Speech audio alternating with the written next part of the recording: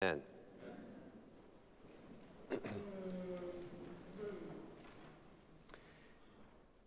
In 2018, Mary, and that's not her real name, was a healthy woman in her late 20s. She came from a nominal Christian background, and she was diagnosed with a rare kind of cancer.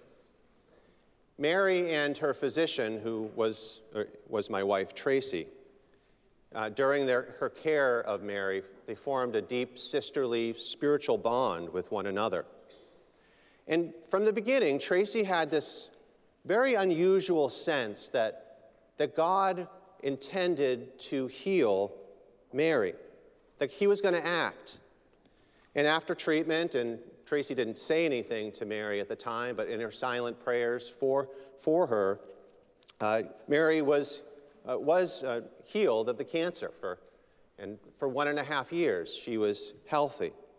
But then the cancer came back, spreading throughout her body. And she became very sick, and she was admitted into the hospital at Brigham and Women's Hospital. Despite this diagnosis of the metastatic cancer and the failure of medicines, Tracy still had this very unusual, deep sense that God intended to heal Mary. And for weeks, she had this sense that she was supposed to give Mary a bracelet. I brought the bracelet with me. It's just a silver bracelet that was given to Tracy by one of her patients years before, and Tracy would wear it, and it's had a very special meaning to her. And she felt that God was telling her to give this bracelet to her patient, to Mary. Inside, there's a phrase from Psalms 46:5. It says, "God is within her. She will not fall." And Tracy finally got the courage to go to Mary, and she sat down with Mary and her husband, and she gave her the bracelet, which Mary received with a great amount of joy, and she put it right on her right wrist. And they prayed together, and they wept together there on that bed on the 16th floor of the hospital, because they knew that the time was short and this was perhaps their last goodbye. But still, Tracy felt God was supposed to do something. God was going to heal Mary. She knew it in her soul. But the next day, after this visit that Tracy had, giving her the bracelet, Mary was discharged to hospice, and 6 weeks later, she died. Our text, James 5:13 through 18, calls us as Christians to healing prayer. Healing prayer, it's a practice that actually flows out of the resurrection of Jesus Christ. The power and the energy of his life in resurrection flows through us, to us, in healing. And when there is healing, it's on account of the resurrection from Christ from the grave. But how can we believe in resurrection or in healing prayer when death seems so prominent, preeminent? Our prayers seem so weak, and they seemingly go unanswered. Well, I think we can begin to understand the nature of healing prayer by asking 4 questions in engagement of our text this morning from James chapter 5. The first question is this, and it's the question that's in verse 14. Is anyone among you sick? Now, this word sick can be translated either physical sickness, or it can also mean weak. Particularly in the New Testament, it can mean a kind of spiritual weakness. It can be weak in faith, that's Romans 14:1. Weak in conscience, 1 Corinthians 8:11. One can be weak against temptation, that's Mark 14. Or in Romans chapter 5, verse 6, this word weak is referring to the nature of our own sin. While we were still weak or sick, spiritually sick, at the right time, Christ died for the ungodly. And it's important to understand that throughout the Scriptures, there's a relationship between physical illness on the one hand and spiritual weakness or illness on the other. There is what we might call an analogical relationship, or the technical term would be a sacramental relationship, in which the physical sign in the material realm represents or mirrors the spiritual realm in some particular special way.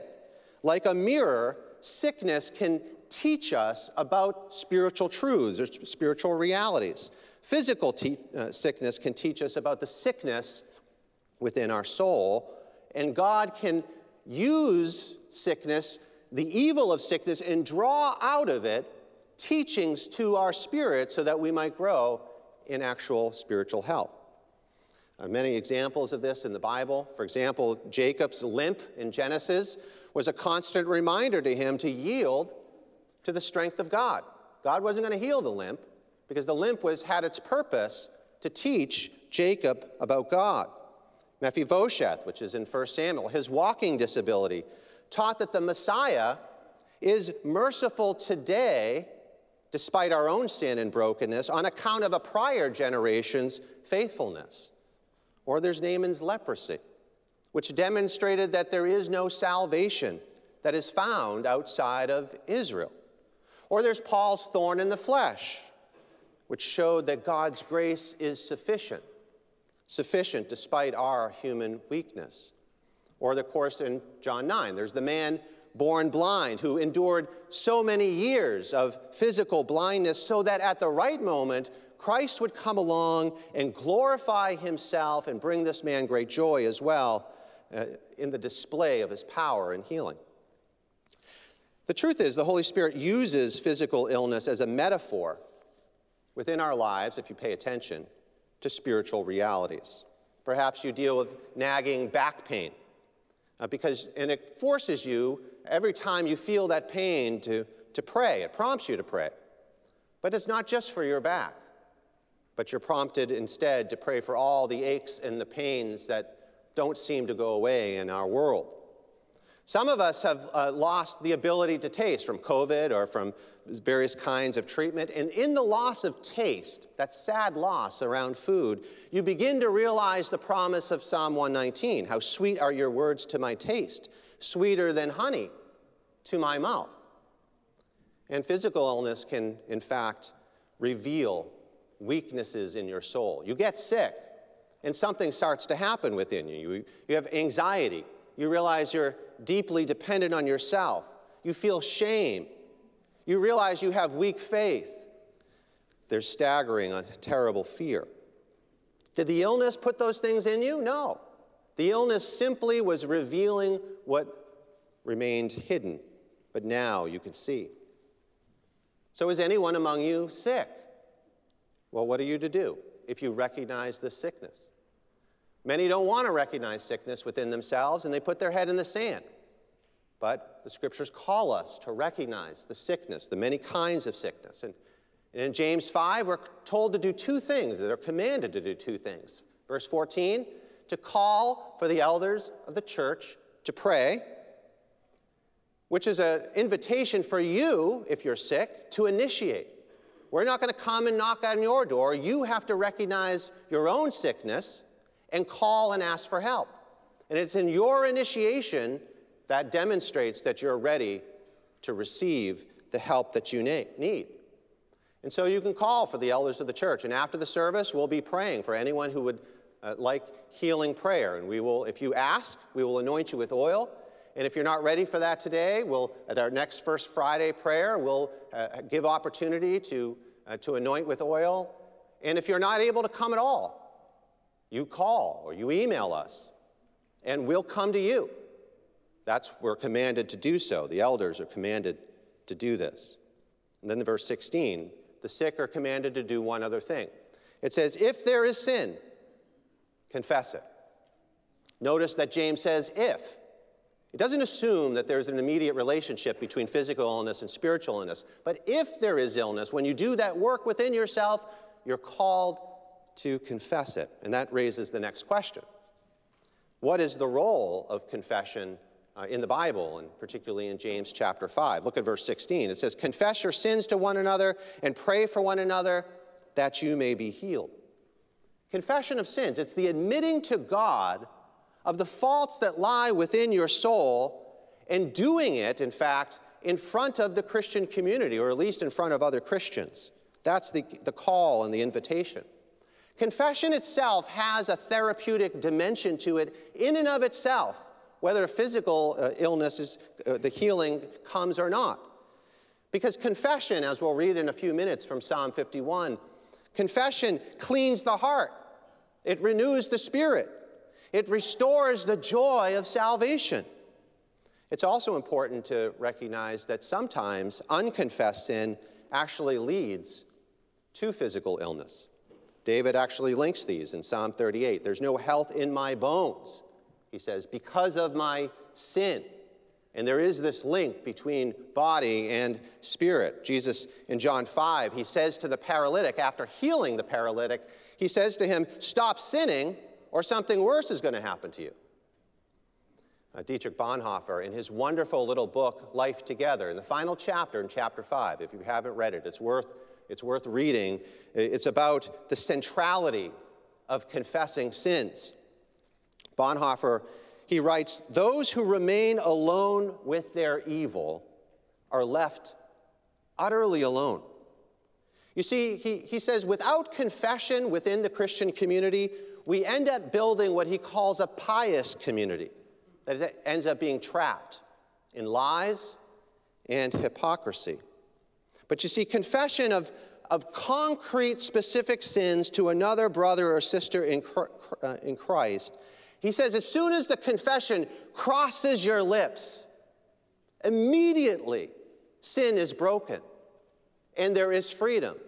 And there's no longer any need for self-justification and for running away.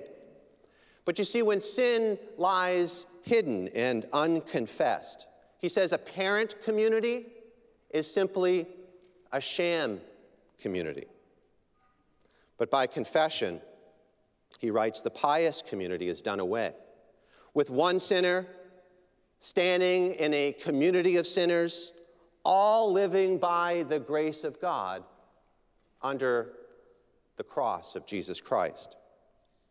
And James actually says in verse 16 that calls us to mutual confession. Verse 16, confess your sins to one another. There's an exchange of confession. And that's because we're all priests. And there is no hierarchy between any of us. We're all called to lay ourselves before one another. And all of us are qualified to receive confession and to declare the forgiveness of Christ over that confession. Mutual confession, it's not a witch hunt. It opens a grace and spirit-filled space that's necessary for healing. You don't go into the operating room with mud flung on the walls and everyone smoking cigarettes. No. And just like you have to prepare the OR, in order for healing prayer to take place, we need to be prepared. The participants need to be prepared. And how does that happen? Through the cleansing power of the confession of sins. Together, we create this amazing space of grace in which we practice Psalm 139:23 together, in which we say, search me, O God, and know my heart. Try me and know my thoughts, and see if there be any grievous way in me, and lead me in the way everlasting. And so in the practice of healing prayer, if you were to call the elders, the leader of that time, it's right and good, before offering healing prayer, is to give an invitation and say to everyone who is present, does anyone have sin that they need to confess? We create a space of confidentiality, and you are welcome to confess it now before the Lord.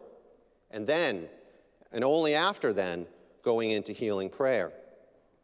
You see, confession of sins is a precondition for powerful healing prayer that James is talking about in this text. Verse 16, the prayer of a righteous person has great power as it is working.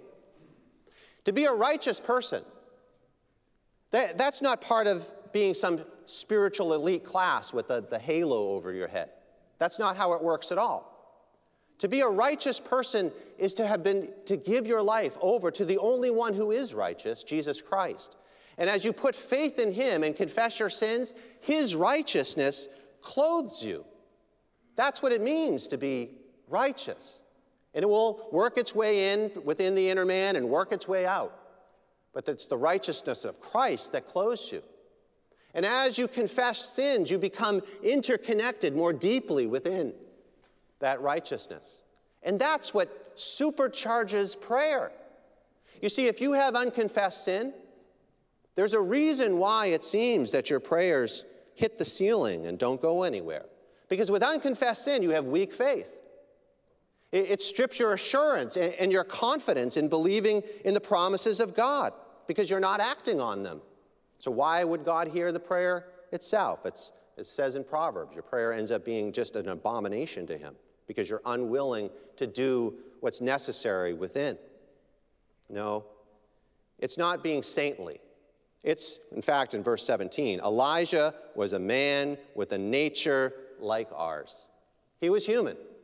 He was sinful. He was weak. And he, too, like you and me, need to confess our sins. And in doing so, prayer becomes empowered. It becomes empowered because you know then how to pray. There becomes a clarity within you on what to pray for. And you have great assurance and confidence in doing so. But powerful prayer is not immediate necessarily. You should not expect instantaneous results. In fact, we learn that just as Elijah prayed in 1 Kings, not once, it says 7 times he got down on his knees and he was praying. Prayer doesn't get answered immediately. That's part of the nature of God and his design around prayer. The servant boy had to go. I don't see anything, Elijah. 1 and 2 and 3 and over 7 times to get us to understand you can't give up. There's nothing, Elijah, I don't see it.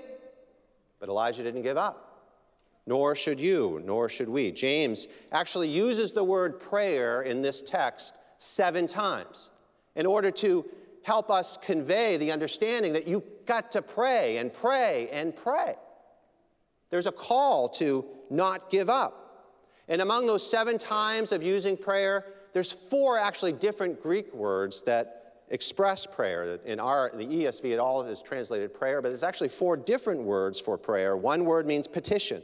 A second word means prayer with a vow. A third is crying out to the Lord. And a fourth is making demanding pleas. The point is that we have to make all kinds of prayers. You keep on praying. Don't expect the prayer to be answered first time. That's not what the scriptures teach. You don't give up. You have to pray unrelentingly. A few generations ago, Christians used the phrase importune prayer. Importune, that's actually a word that has a negative connotation. It means excessive persistence, bordering on obnoxious, unrelenting requests. And the Lord calls us into such importune prayer. I recently saw an example of importune prayer earlier this year. I went, along with another member, to visit one of the members of our church who is in her 90s. She's elderly, but quite spry in spirit. And she listens to our radio service at the 11 a.m. service. Perhaps she's listening right now. As we visited, I had the unfortunate duty to report to her that the radio program was coming to an end. And as I told her, she said, "Oh no, that can't be. The Lord doesn't want that." That's what she said. Because she had not only been listening to the radio broadcast, but she had been praying persistently and consistently for it, that the healing power of God would flow to all the ears who might hear it, wherever they may be.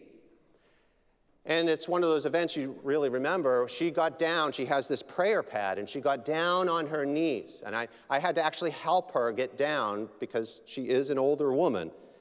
And she prayed like you've never heard someone pray, with and certainty that God would act. And she seemed certain that whatever the things I had told her, I said, it's done. She said no. And she knew it was not done. And of course, if you know the story, at the last minute, several people did make pledges to give to the radio program to continue it at least for this year.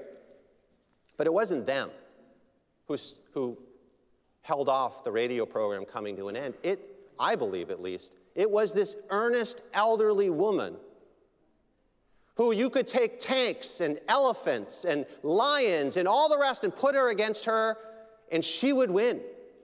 Not because she's strong in herself, but because she has the prayers of a righteous person, and she won't give up. Friends, do you give up? Would you listen to the witness of Elijah, the witness of this earnest woman who is in our own midst? Is there something that you need to pray and pray 7 times until the Lord hears it and responds? Don't give up. Well, there's a third question, and I only will cover it very briefly. And it's the question around what is the purpose of the anointing with oil? We don't have enough time to address it. We have a healing seminar that you can register for and find out more. We'll dig deeper into many of these things. But I do want to just touch on it very briefly. When the oil is applied to the sick person, it symbolizes consecration. You remember that the prophets and the priests and the kings were all anointed with oil, and it was a demonstration that they were being consecrated or set apart to the Lord, and that the Holy Spirit's health, his fullness, was being put upon that person. So much so that this act is what Messiah or anointed one means. It's the anointing of the Holy Spirit over Christ himself. Christ, which means Messiah, it means anointed one. And when we put the oil on the person, what that oil means is that the messianic oil of all of his health and abundance is dripping down on you. The Spirit's health is for you, and it's on you, and you've been set apart for these very purposes. And I can't really explain this too much, but simultaneously, oil was a well-known medicine within the ancient world, such as when the Good Samaritan, when he came and poured oil and wine on the man's wounds. It had a medicinal value. And I would suggest to you it's not only this consecration, but it's also this anointing of where the Lord is endorsing the use of the medical arts for our bodily ailments. The biblical view is not either prayer alone or trust in man and science and medicine. No, not at all. Both are from the Lord, and both are to be used and received with gladness as in the Lord. But let me go to a fourth and final question. Is this question of, is healing guaranteed? Is healing guaranteed? There actually have been probably 3 main Christian approaches to that question. One view is that healing ceased at the end of the apostolic age, and I once held to this view. But upon further reflection, I've come to believe that just as Christ's compassion was demonstrated in his healings during that first generation of the preaching of the gospel, and touching the suffering of the people then, we have the same suffering. And we also have the same compassionate God. And just as the healings attested to the veracity of the preaching of the gospel in the first generation during the apostolic age, even so, there are many hard hearts now that unfortunately, need to see the power of God in his compassion and his power, and sometimes the Lord also gives attestation to his power today through healing.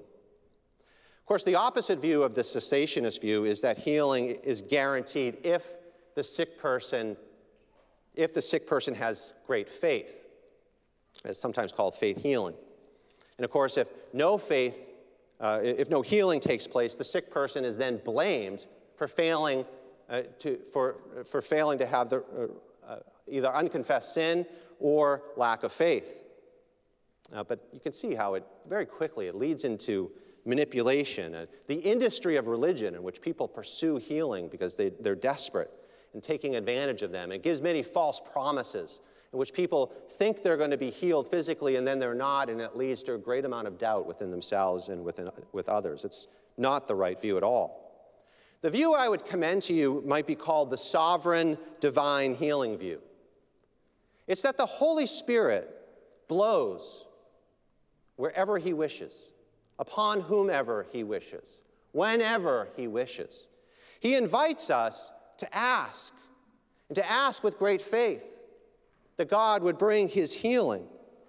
And we are invited to use this importune prayer, but then ultimately to surrender to his will. For the Spirit knows exactly what you need and exactly what your family member or friend needs, and to trust him in how he delivers. The power of healing prayer has actually been known throughout the generations of the church. One great example is from Augustine.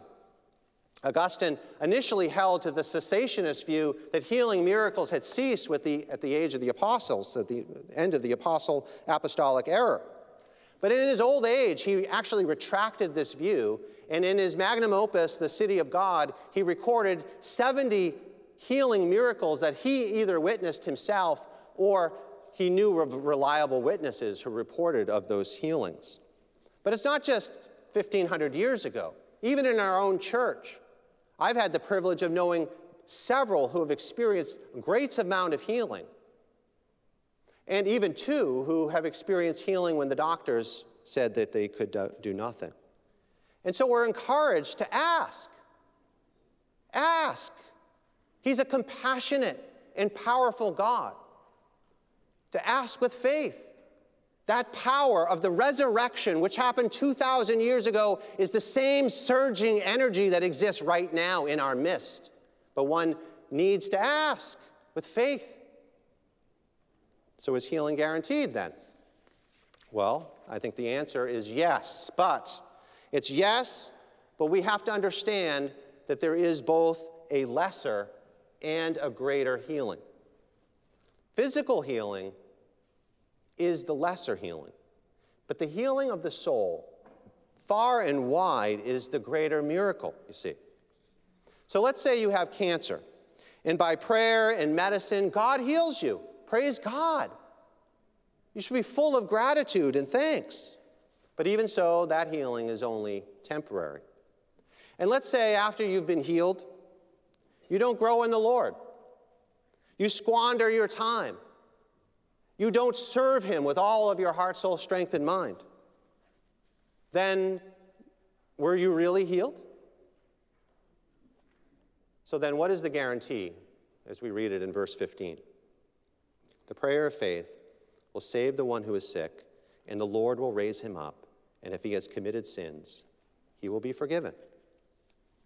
The promise is that if you confess your sins, if you put faith in Christ, if you consecrate yourself over to him with all of your soul, then this salvation, this great salvation, the forgiveness of sins and eternal life with resurrection of these very bodies is the promise that has been given to all of us.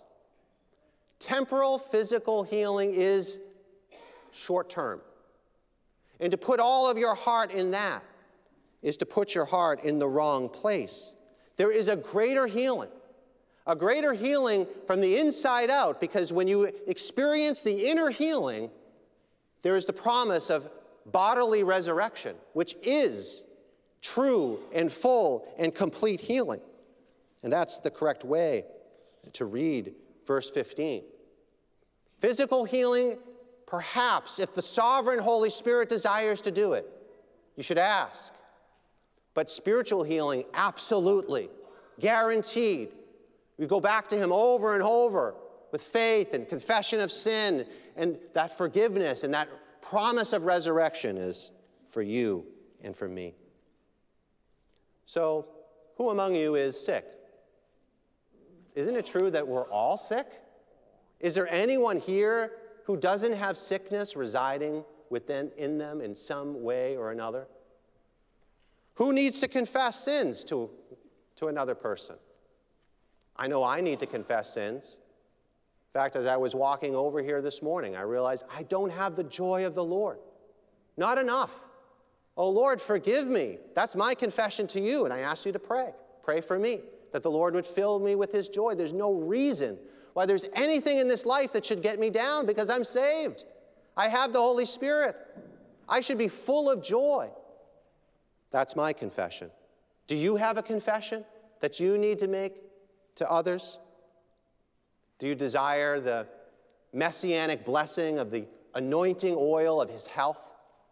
I can't imagine why you wouldn't desire it. Can you really believe that healing is guaranteed?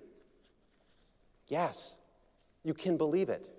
You should believe it. If you're sick, initiate, earnestly pray. Allow others to earnestly pray for you. Put your faith in Christ. And then we're called to submit to the holy and perfect will of the Holy Spirit, who will provide his healing in the exact measure that you need, and he knows better what you need than you know. Tracy had such certainty that God intended to heal her patient Mary. The promise on that bracelet was, God is within her. She will not fail. Was Tracy just believing empty promises and offering vain prayers? Mary went home on hospice for 6 weeks, and Tracy didn't know what happened to her, wasn't sure what was going on. She continued to pray every day for Mary, that Mary would be healed. And she wasn't sure exactly where Mary's faith was either. But she continued to pray. And then some 6 weeks into hospice, Tracy had this intense sense that she had to pray that evening for Mary. And she prayed. She prayed. She almost called Mary and her husband, but then she decided it wouldn't be right, and so she just prayed.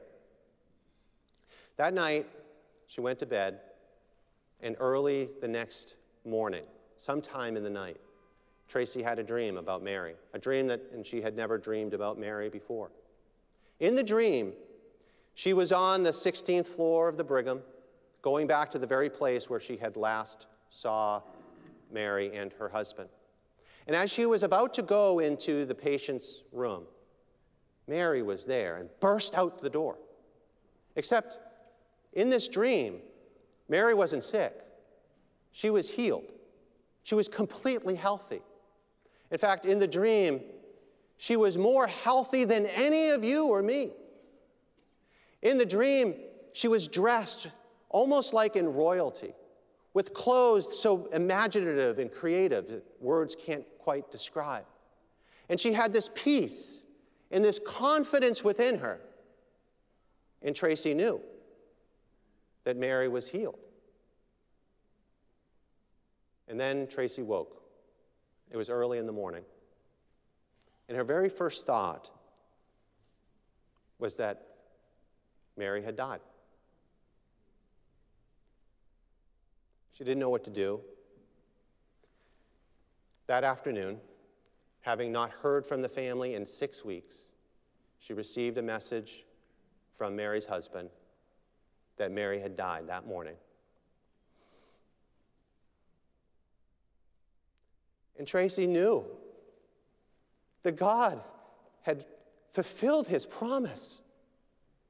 That bracelet that Mary wore until her death and then given back to Tracy at the funeral, this very story that Tracy was able to share with the entire family at the funeral, and which gave them great comfort to know that the Holy Spirit did not abandon her, that all the prayers and all the promises, they were powerful and effective. God is within her. She will not fall. The very next phrase, that verse, God will help her when morning dawns. And that's what God did. Praise be to the Lord. But that's not just for Mary. The healing power of the resurrection of the Lord is for you, and it's for me. It's for all of us to enter into this anointing. He offers it to you in faith, the prayer of faith. will save the one who is sick, and the Lord will raise him up. O Lord, O Lord, Holy Spirit, sovereign God, move in our midst. Do what only you can do. Help us to have faith. Fill in the doubt. Reveal your love and your power. Bring the fresh winds of the Spirit upon us. In Jesus' name, amen.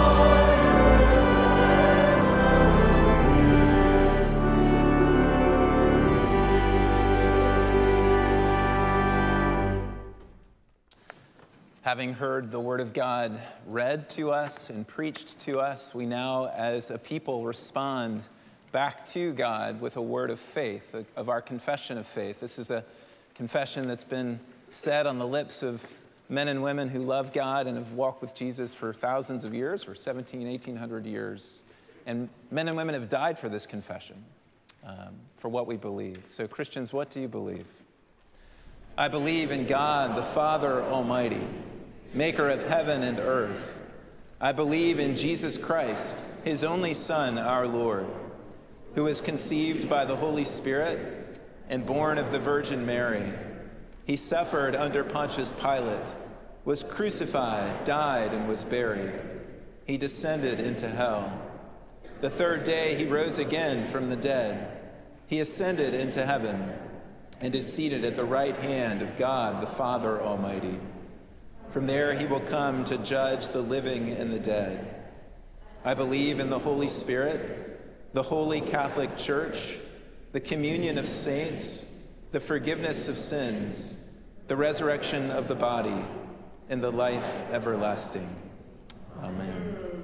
I invite you to kneel or be seated as we pray and bring our burdens before the Lord.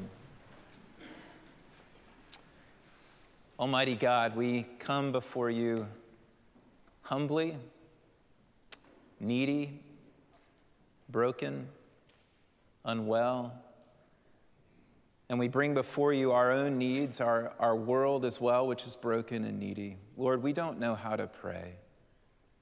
We pray that you would teach us and speak through us by your Spirit as we bring these burdens to you. Lord, we pray for our world, your world, which is broken and needy. We pray that you would minister your healing power and grace in the places of this world that are so dark and hopeless. We think of the violence going on in Ukraine, and we pray that you would bring it to an end, Lord. Be merciful. God, we pray for those around the world in such destitute poverty that you would be present in ministering to their need. And we pray that you would empower your church to be an agent of your love and care across the globe. We do pray, Lord, for your church, this body that you love under one head who is Jesus. We know there is only one true church. And we thank you that you love it and care for it, wash it and cleanse it, that you renew it. We pray that you would protect it from division. God, we pray that you'd bring healing to the divisions of the church around the globe. And we pray that you would bring strength and empowerment to the church, that we might take up our cross, deny ourselves, and follow you, Lord Jesus. We pray for those in authority, and we pray that you would give them the fear of you, that they would govern. We pray for our President Joe, our Governor Charlie, our Mayor Michelle, that they would govern, Lord, with a longing for justice, with a hunger and a thirst for righteousness, that they would reject lies and self-seeking and use the authority that you have entrusted to them for good, and especially for the voiceless. We pray that we could live lives in peace. Bless our leaders, Lord. Father, we pray for our missionaries and for those who proclaim Christ here in Boston and around the globe. We pray that you would be their strength, their support, their encouragement. Lord, we pray that their hearts would be renewed by faith, that they would be deeply planted in the word, and that you would speak, Lord, words of encouragement to them day by day.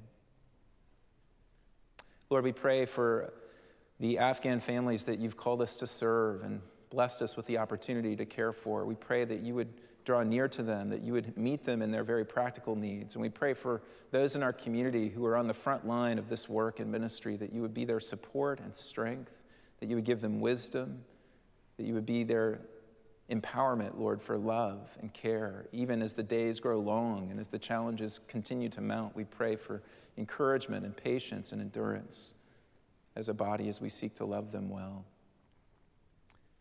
God, we thank you for the students among us, and we are grateful for those who reached the end of their program and are graduating this May or June. We pray that you would guide them and direct them in the next steps of their lives, that they would use all that they have learned, not for their own ends or sake or for glory for themselves, but for you, that they would be agents of your kingdom in the vocations to which you have called them. God, we pray for our teenagers, and we thank you so much for the citywide gathering that was here on Friday night, for many different youth from many different churches being encouraged and ministered to through your word and music and song. And we thank you, Lord, for this ministry that is growing. And we pray for our teenagers that you would draw near to them and that they would come to know you deeply and personally. And we just cry out to you, Lord, in the midst of the world that has so much that it offers, so many lies, so many dead ends, so many heartaches. We pray that you would intervene by your mercy and grace in every family in this community that has teenagers at home or away, that you would intervene, Lord, and do a good work of calling our children to you. Thank you, Lord. Lord, we pray for this body as well. We pray that you would bring health to this church in deeper ways. We pray for the different committees and governing bodies, for the Board of Elders, for our deacons, for the Missions Committee, for the Personnel Committee, for the F&A Committee. We pray for the ministers and the staff. Lord, we pray that you would bring about a deep purity of heart among your people, and that those that you've called to serve in roles of leadership in this community would do so in the fear of you and for your glory and your glory alone. God, we love you. I pray that you would pour out your love into our hearts through your Holy Spirit, that every man, woman, and child in this room, in this community, would be deeply rooted and grounded in your love. How good you are to love us, God. How good you are to invite us to bring our burdens before you in prayer. We love you, and we pray these things in the name of your Son, Jesus. Amen. I invite you now to just remain seated or to kneel as we confess our sins before God. God has called us to live a life of love, to love him with our whole heart, soul, mind, and strength, to love our neighbors as ourselves, and there's not one of us here that lives up to that. We all fall short, and so this is a time where we can come before him and confess our sins against him and against our neighbor. And we'll do this first in silence and then aloud together.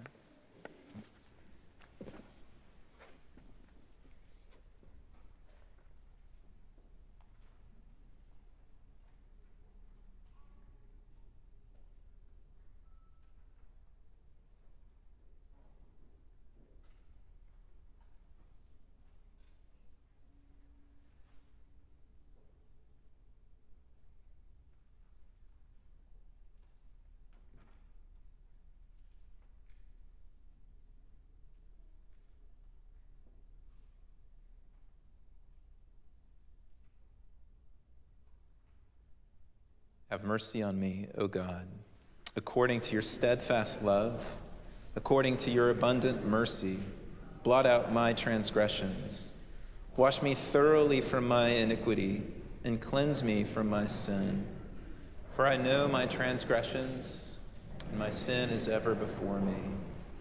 Against you, you only have I sinned and done what is evil in your sight, so that you may be justified in your words and blameless in your judgment.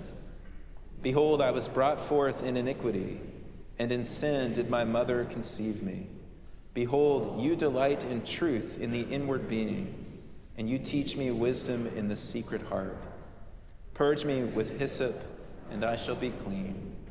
Wash me, and I shall be whiter than snow. Let me hear joy and gladness. Let the bones that you have broken rejoice. Hide your face from my sins, and blot out all my iniquities. Create in me a clean heart, O God, and renew a right spirit within me. Cast me not away from your presence, and take not your Holy Spirit from me. Restore to me the joy of your salvation, and uphold me with a willing spirit.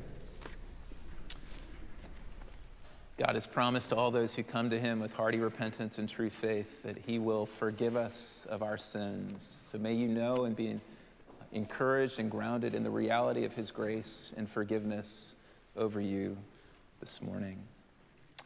Also, hear these comforting words of the gospel of our Lord Jesus Christ out of Romans chapter 5. For God shows his love for us in this, that while we were still sinners, Christ died for us. Amen. So let's take up an offering now. Ascribe to the Lord the glory due his name. Bring an offering and come into his courts.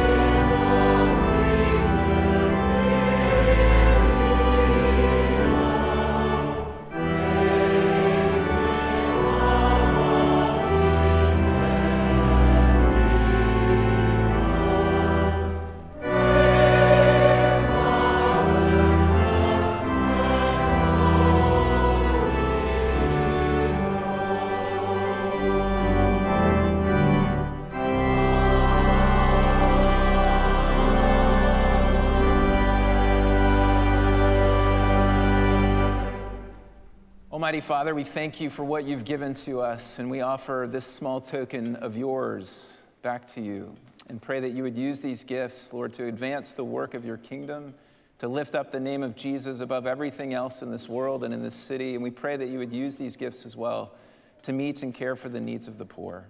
We pray this in Jesus' name. Amen.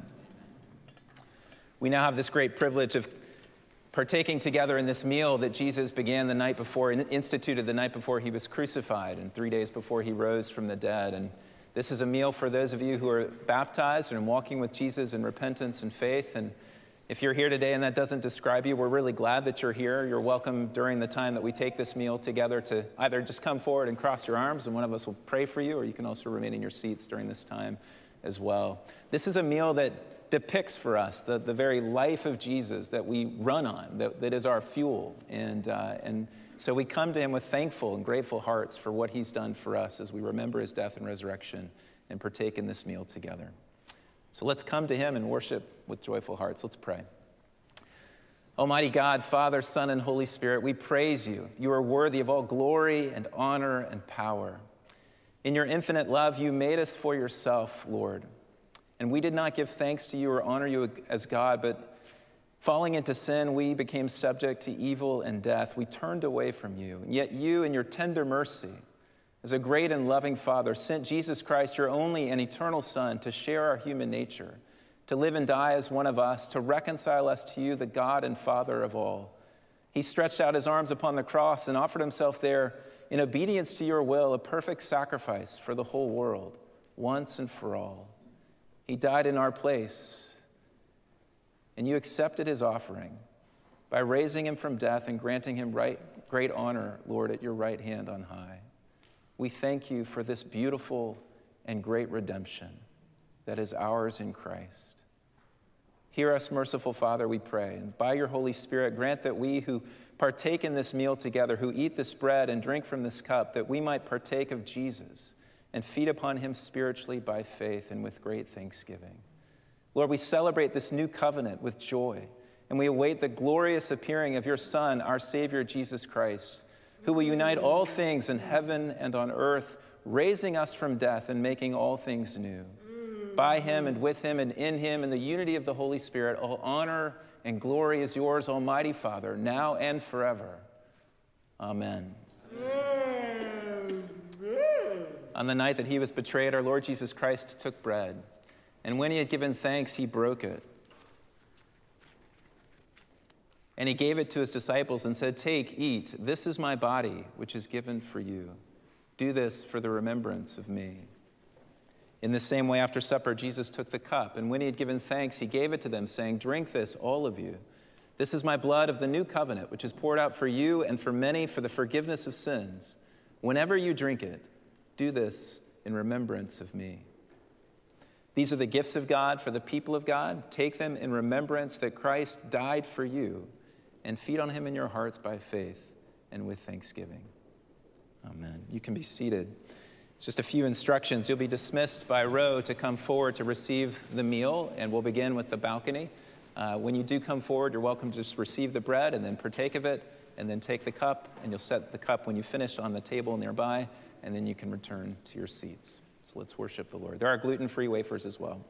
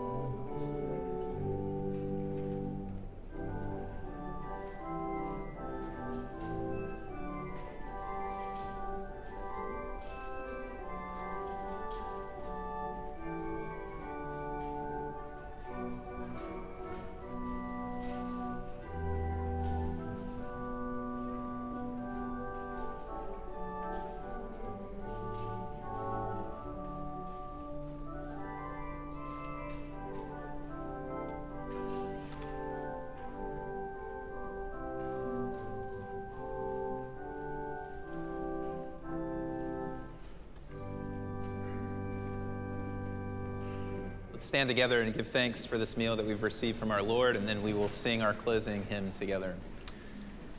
Almighty Father, we thank you for the reminder at this meal that we are a part of your body, the body of your Son, and part of the blessed company of all faithful people, that we are heirs together with all who have come before us of your eternal kingdom. We pray that you would send us out into the world in the power of your Holy Spirit, that we might do those good works that you've prepared beforehand for us to walk in, that we might walk as the healed people of you, our God, giving glory and praise and honor to you. We thank you for your love, grace, and mercy. In Jesus' name, amen.